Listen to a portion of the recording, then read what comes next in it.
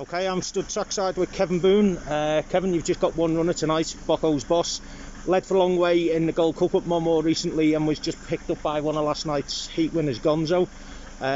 What's your thoughts on tonight's race? Well, as you said, he was picked up by Gonzo, who is a great four-bend, stays the four bends very, very well.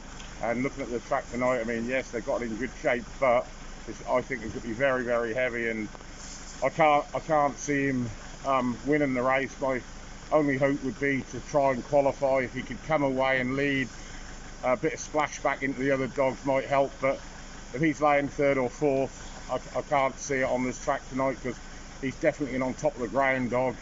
He likes it nice and quick, and I think it'll be classed as heavy tonight looking at it.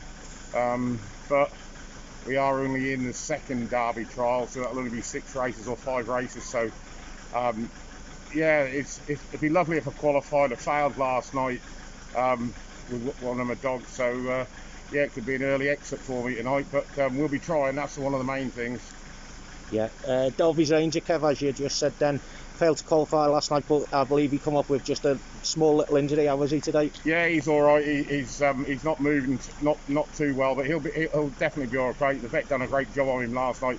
He got a cut on his back of his leg because he got sandwiched at the first bend, and that sort of finished him, really, to be fair. But look, at the end of the day, that was his first race in this country, so I'm not that disappointed.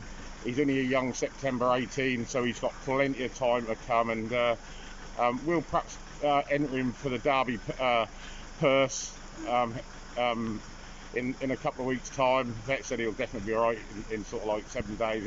The cut will heal. It didn't need any stitches or nothing, so yeah, I'm happy with him. But he'll come on. Yeah. All right, Kev. Thanks very much. Best of luck tonight. Yeah, thanks, Mark. Cheers.